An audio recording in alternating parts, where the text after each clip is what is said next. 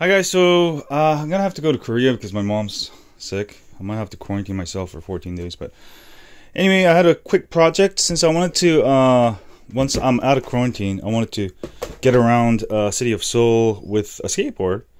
Because obviously, last time I brought my skateboard, it was so easy.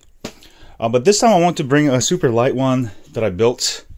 Now, airlines only allow you to carry up to 100 watt hours, so for the simplest battery pack, I got this lipo batteries, 5S 92.5 watt hour. You can actually carry up to like two of these. So that way, as long as you don't have a single over 100 watt, then you're okay on any flight. So I'll take two of these, and that way I can keep the board light. I'm gonna actually run a 6S because I don't need a lot of power. So city of Seoul, there's not really a lot of hills or anything like that. This should give me pretty good range, like probably like 8 miles, pretty good. And then I got this cheap $100 belt driven. It doesn't even have sensor wires. So I'm gonna hook that up. Oh, you know what? I'm gonna have to use a single actually. So I might actually scrap this. I might actually make this into a single. Maybe take one of it out. That will reduce the weight.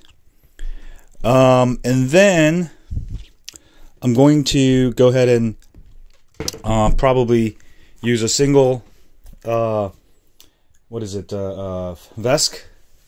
So it's going to be one of these on there and a single Vesk, and this is going to be really fun. And let's see where it goes. I'm going to build it later today probably. It shouldn't take me too long, and I'm just going to duct tape it in this backfire case I got, because the battery fits perfectly, nearly perfectly. I'm just going to drill it out so it's in there. And I'm just going to duct tape it, so whenever I have to swap out batteries, I can just take it out and put it in. I could put two batteries, but it's just going to make it heavy. I want to make it super portable. I want it belt driven, so I have a little power. Hubs are pretty good, but... And then I can take the extra motor in case something breaks. I'll have extra part to replace it. Yeah, it's going to be kind of fun. So I'll keep you posted. I'll have a full build of this quick, dirty job. It's just going to be basically a duct tape board. I'm not going to even screw it down because I need to actually take the batteries and I'm going to have to balance charge it. Or I might even actually, I ordered the connectors for this. If it comes this Sunday, I might try to put a balancer and build it that way too. So either way, I'll have it done.